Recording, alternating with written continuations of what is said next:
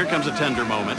Jasmine gives her former husband, baseball star Trey Paulson, a hug. They are truly two of Hollywood's friendliest exes. Obviously, they're not screening for steroids. Oh, don't be hating, baby. Come on, I got nothing but love for you.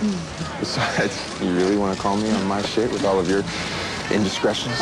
I've been sober 13 months.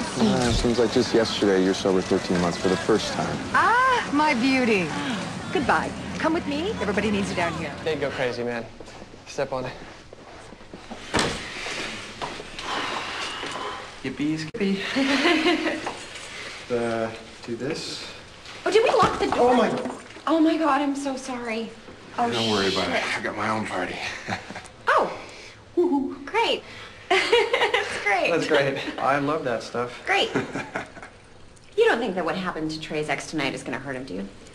No. I mean, you don't have much contact with her nowadays, do you? No, thank you. I've had my fill of crazy. Yeah. Man, that was some insane shit tonight, huh? Yeah. Yeah, you know who's really getting screwed here? Me. Okay? My prenup says half of everything that she makes, I get.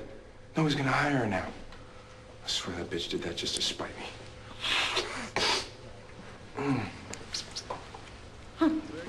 Oh, go ahead. Hey, party time.